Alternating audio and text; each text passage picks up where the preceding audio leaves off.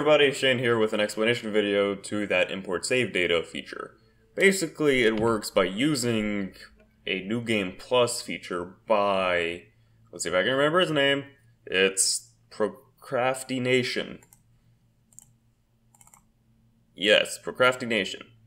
It essentially uses New Game Plus in a different game to keep all your data. Oh, hit my pop filter. Keep all of your data, and that's how Harold knew Spark, even though he was brought back to level 1. And I'm going to show you how that was a thing. Basically, let's explain the actual. Oh, hello. Something happened. Status should be over here. Basically, with Procraftination's New Game Plus, you can use custom text for that menu. As you saw, I used import save data. It would otherwise read New Game Plus. Display mode, there is the option to have it always there or only there when available. So if I didn't import, like physically import, like I showed you, oh, I just loaded the internet. You don't need that. So yeah, as you saw, I physically moved my save data from the game 1 into the game 2. Now, you'll have to do that with your game. There's no automatic way to do that.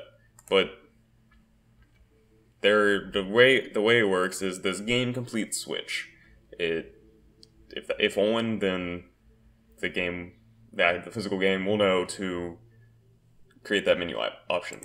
And then New Game Plus mode switch is the switch that turns on to say that this is a New Game Plus, or, for me, imported save. So, go back to game 1, and you have these two things that I interacted with. Carry on the adventure in game 2, yes, control game beaten, on, and then have your credits. Then I have a save menu, and then immediately return to title screen. This is important. You have to have, if New Game Plus mode is off, basically, you also have to know that you are creating a game to be imported into another game. That way it works. Elsewise, you'll get something weird. Like, what if in one game you have option switch to, that's the default, you have it as something else. Then if you load it into another game, because you think it'll work, you may not because of the way that the switches function. Say switch 2 is like your timekeeping device. If on, time starts ticking. And then you put it over in game 2, then it'll automatically assume that you're in imported data and like a lot of things can go wrong. I hope that makes sense. And then same thing with the monster. You have a tertiary switch. Monster was beaten, you defeat it, but then go into game 2, and this is fun.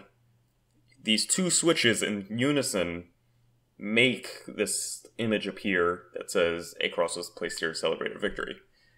Because Monster 3 switch, you could have beaten it, but it's this thing, is the New Game Plus switch, that ensures that you're importing it from the other game.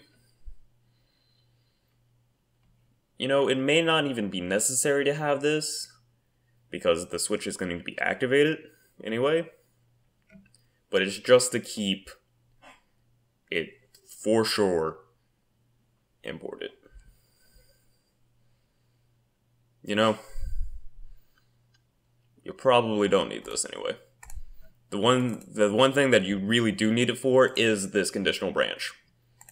Because remember in game 1, if it is off, because it will always be off because you didn't hit that menu option to turn it on, then it'll boot you into the title screen.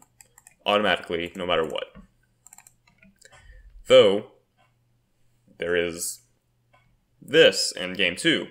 If it is on, then it'll reset your level to level 1, and then it will send you to the beginning of the game of your designation.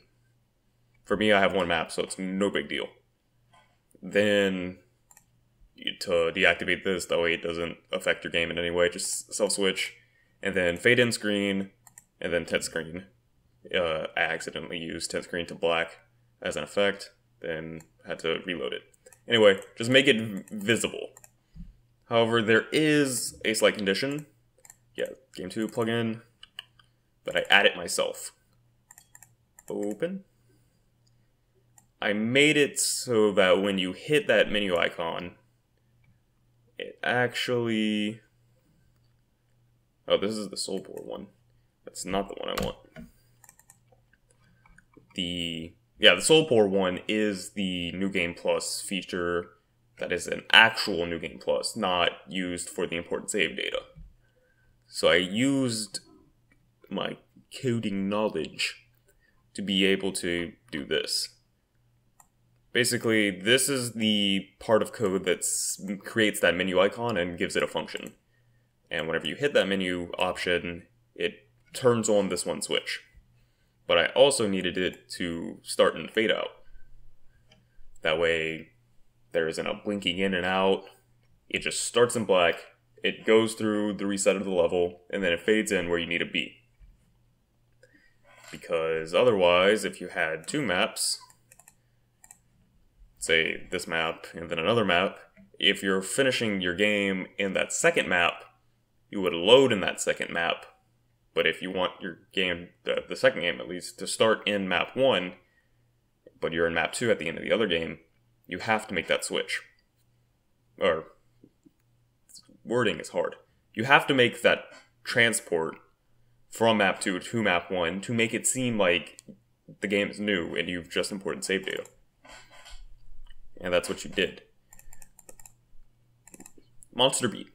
You beat the monster in the first game. The switch carried over because it's still on, according to the save data.